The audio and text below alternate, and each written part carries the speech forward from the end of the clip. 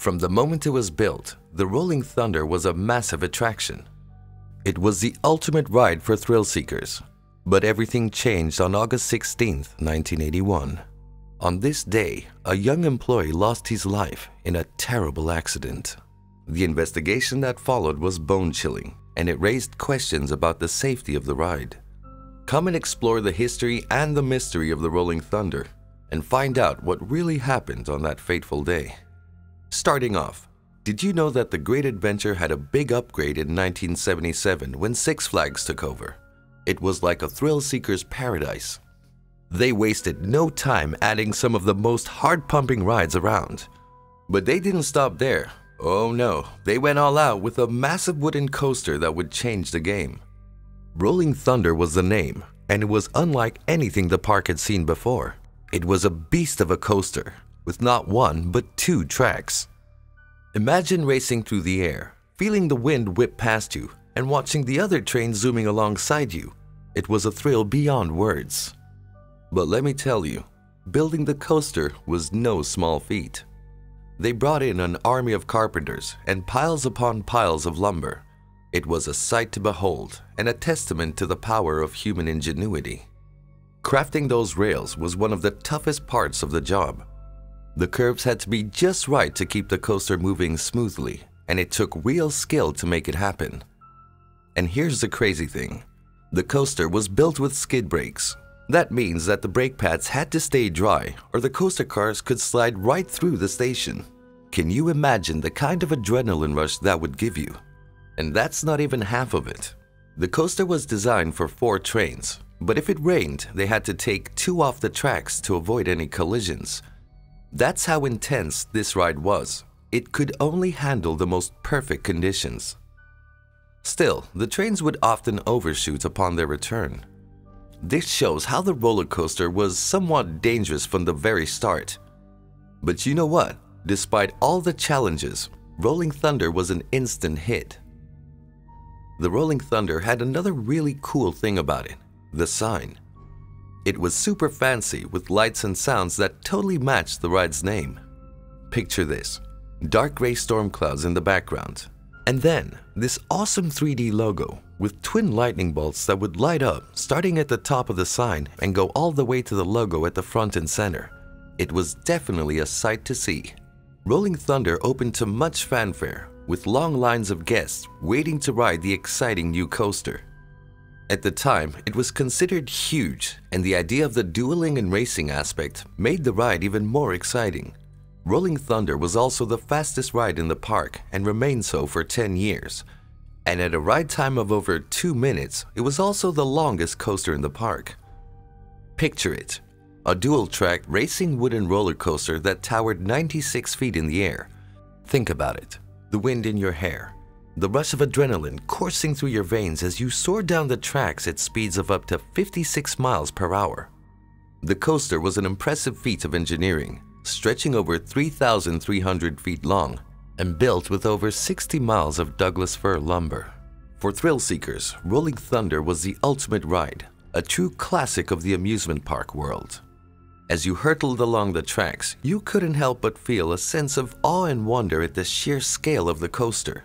And for those who rode it, the memories would last a lifetime. It saw years of success until the 16th of August, 1981. The sunny skies over the theme park had never looked more promising than that day. Little did anyone know that the warmth of the sun would soon turn into a chilling tragedy. It was a typical summer day, and the park was bustling with excitement.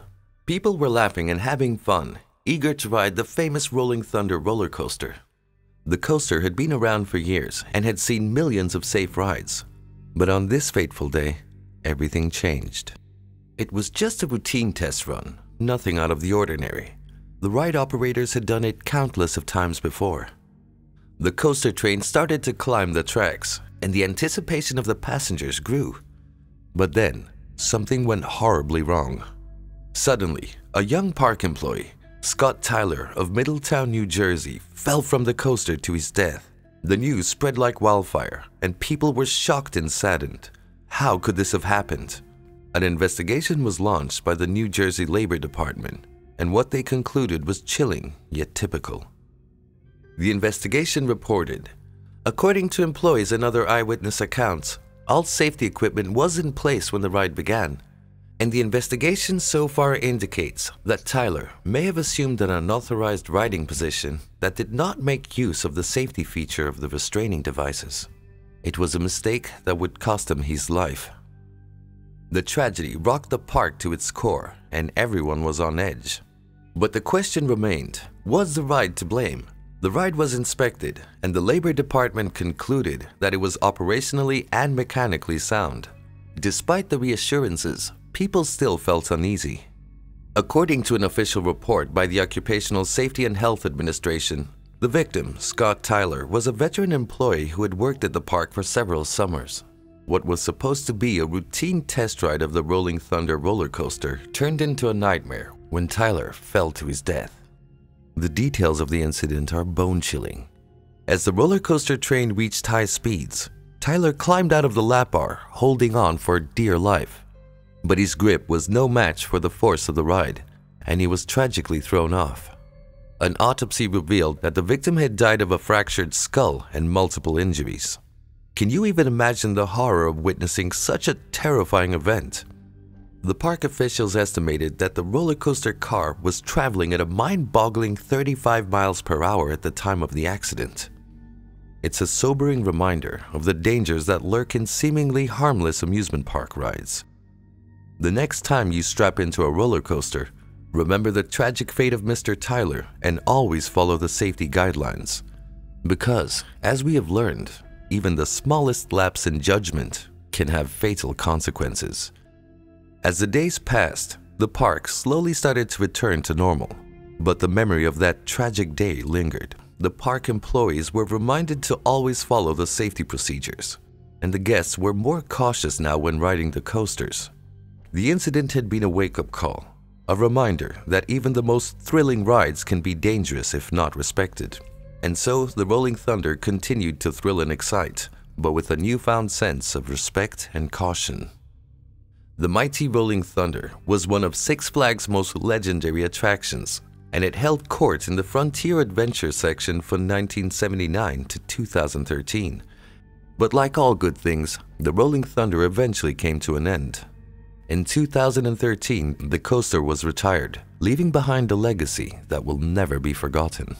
It was permanently closed to make room for Zumanjaro, the Drop of Doom, which opened in 2014. For fans of Six Flags' Great Adventure, the loss of the Rolling Thunder was a bitter pill to swallow. A reminder that even the most beloved attractions must eventually make way for new experiences. Still, the memory of the mighty coaster lives on, a testament to the power of human ingenuity and the unbridled thrill of a great amusement park ride. So the next time you're at Six Flags' Great Adventure, take a moment to reflect on the legacy of the Rolling Thunder. Do you think it was the victim's fault? Or was there a problem with the Rolling Thunder? Let us know in the comment section down below. If you like this video, please make sure to subscribe to the channel to hear about more roller coaster tragedies. Stay safe for now, and we'll see you in the next one.